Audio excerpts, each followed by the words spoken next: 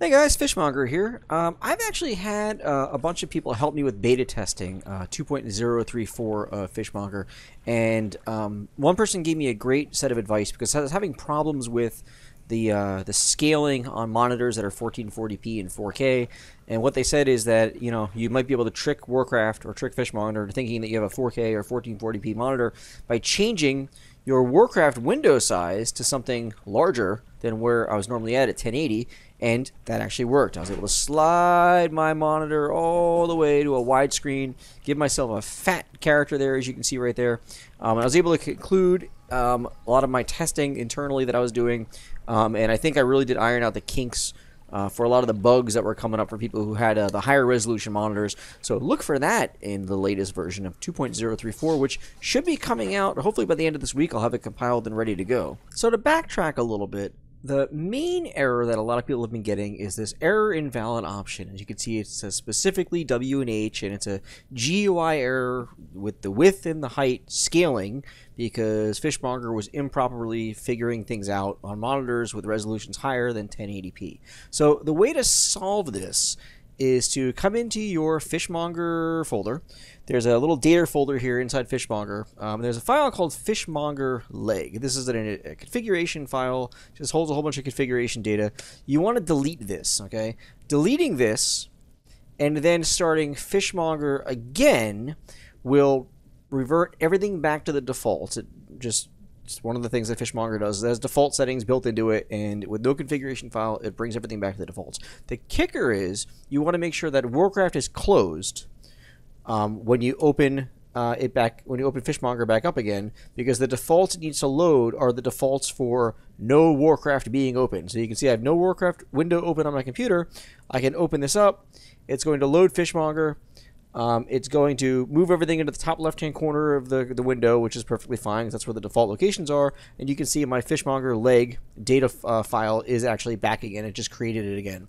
So the workaround for this error is just to delete that Fishmonger configuration file, reload Fishmonger with Warcraft closed, and then once Fishmonger's loaded, you can then open up Warcraft. It's perfectly fine, and then rearrange your windows and everything. You're just going to have to start it in that order for the time being until the next version comes out, which hopefully should fix everything. In addition to fixing some other bugs, I do have the bait for vanilla Warcraft or classic WoW. It looks like it's up and running and working good right now. I'm going to show you that, and I'm also going to show you the default setups for classic WoW with Fishmonger. One of the things you have to understand is when Fishmonger first came out, classic WoW wasn't a thing, so all the defaults and everything I had kind of set up was for retail. It was Battle for Azeroth, and then prior to that, it was a different version of Fishmonger, or a different version of Warcraft. But now, with classic WoW, a lot of those defaults are going to have to get changed.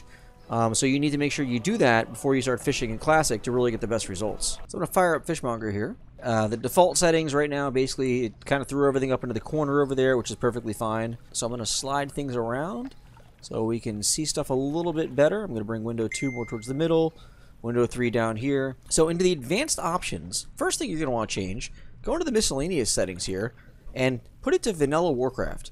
That's going to change the bobber detection. It's going to make it so it's looking for the splash instead of the bobber movement, and I'll show you over here. This is going to get grayed out in a second. And it's also going to change a couple other things under the hood as far as Fishmonger and what it's expecting. So changes over to vanilla Warcraft.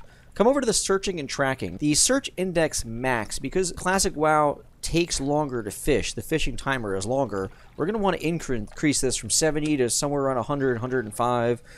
Somewhere in that general range should work for you. Everything else here is, really you can leave it as is or change it as you need it. It doesn't really matter. So that should get you pretty much up and running as far as Fishmonger goes for the default settings you would need for classic WoW. Go into the interface options here in Warcraft itself.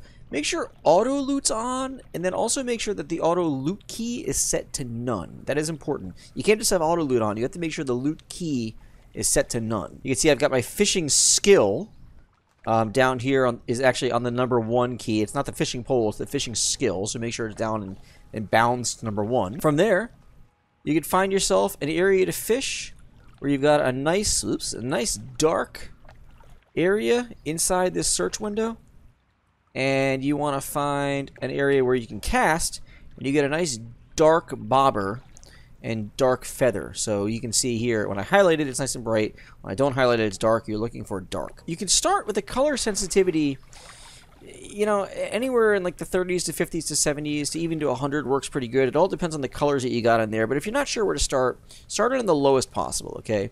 And what this is going to do, on the lowest possible, it's going to say, hey, only look for really, really bright white splashes. Don't really look for anything else in there. Just look for the bright white splash. And if you do that, and if you've cast and it doesn't see anything, you want to increase your color sensitivity up a little bit more, and then basically try casting again. Basically, it's going to enlarge the threshold for the splash detection. The further right you go, the more different colors of splashes it'll see. You can obviously see it saw that one there, didn't have any issue. Let's see what it does on the other one. Saw that one too, no problem. So in this case, 10 actually is working really good.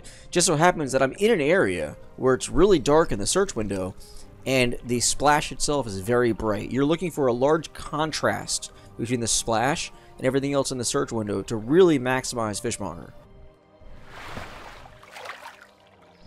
Found that one there too, no issues with that. I'm going to stop this here.